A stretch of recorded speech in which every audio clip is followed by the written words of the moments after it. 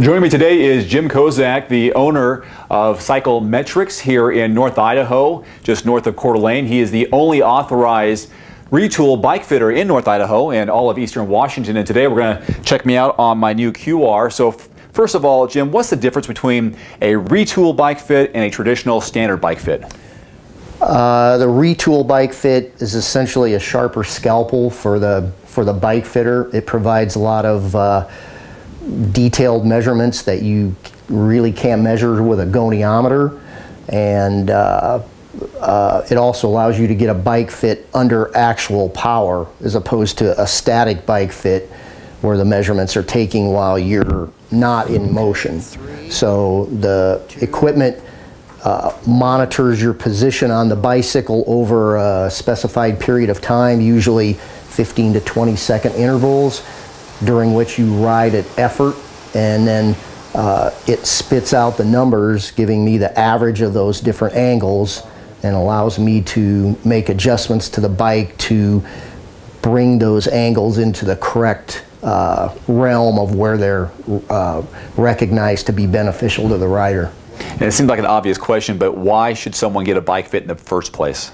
The bike fit's the most important accessory you can get for your bike, both in terms of aerodynamics, because you're 85% of the drag on that bicycle. So you can have the most aerodynamic bike in the world, and if you're not aero on your bike, you're losing something. And this is all about getting free speed, you know, stuff that makes you go faster without putting more effort into it. And it also allows you to optimize your power output on the bicycle. Allows you to be comfortable, or as comfortable as you can be. They can only be so comfortable, but it gives you, it tries to optimize all of those things.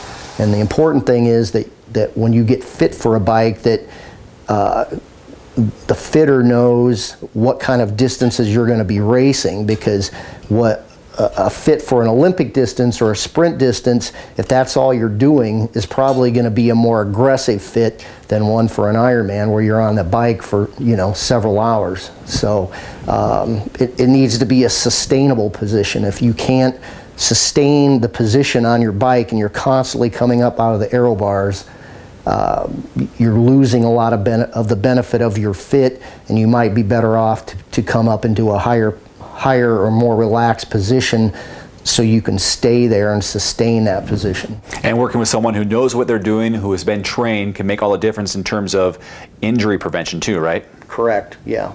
All right, well, let's take a look and get me fit. Okay, sounds good.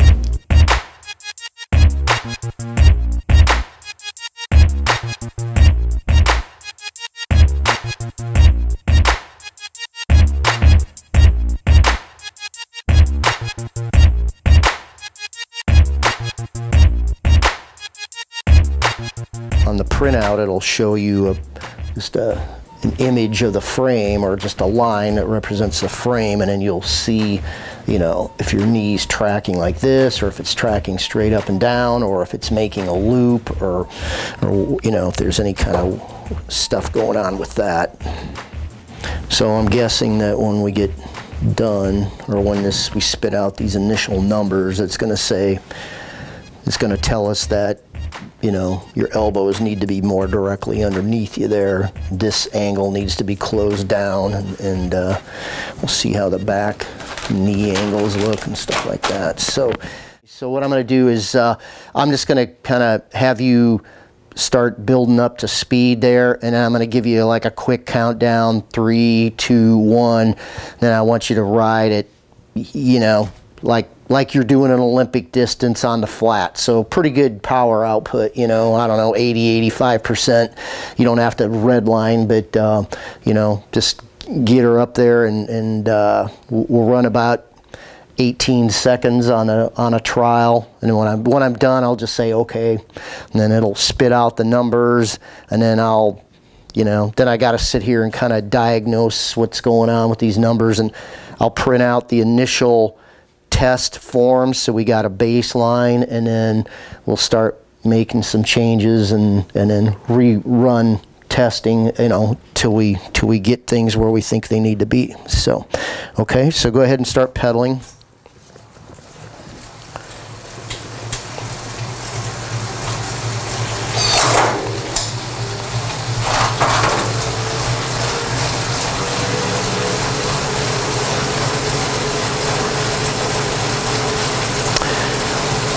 Okay, 3, 2, 1, go.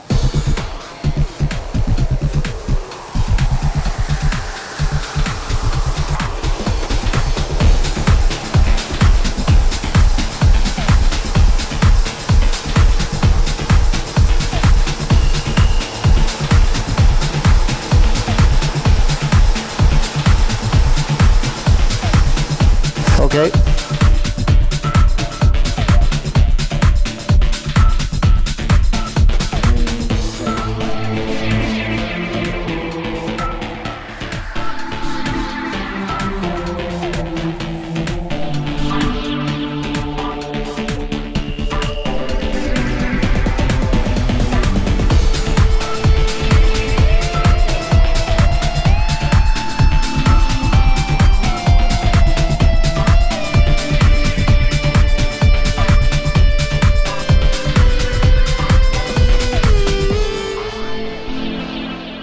All right, Jim, that process took about an hour long. What did we learn today about my previous position and my new position? Well, we learned that you were close earlier, but your seat tube angle was a little bit slack. The seat was elevated a little bit more in the front, and it was behind the crankset a little bit more. Initial seat tube angle was at around 76 degrees, and we ended up, we're probably in about the 79-degree range. So we've moved the saddle forward at least 2 centimeters there. We've also raised the saddle probably about 1 centimeter to 1.5 centimeters of saddle height increase going on there. Are these pretty drastic measurements? It looks like in relation to where it was before. Right.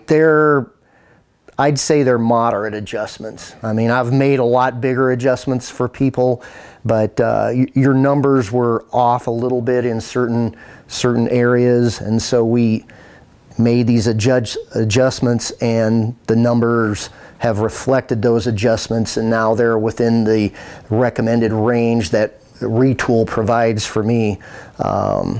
So we essentially what we've done is we've moved Dave farther forward on the bike and increased his saddle height a little bit, so he's more forward of the crankset. That opens up the angle between the torso and the top of the thigh at the top of the pedal stroke. So so now we're going to let Dave do a little bit of riding and see how he feels. We also did some things with his cleats. We wedged his cleats a little bit so that they make a more direct interface with the pedal platform. And so now it's up to Dave to report back to me and see how those things feel. And you know, we may still have to tweak things just a little bit because rider comfort is priority here. But anytime you do make a change in position, you need to give it a little bit of time. You can't judge it right off the bat because you've got some muscle memory going on there that we need to try to work through and stuff and get you indoctrined into this position now and stuff. And most of the time it works. Sometimes the body goes, no, not going to go there, and then we got to maybe back things off a little bit. So I imagine by bringing me forward and more on top of the pedals, I should be able to produce more power as a result? For most people, that's what it transfers to, and also gives them the ability to run a little better coming off of the bike.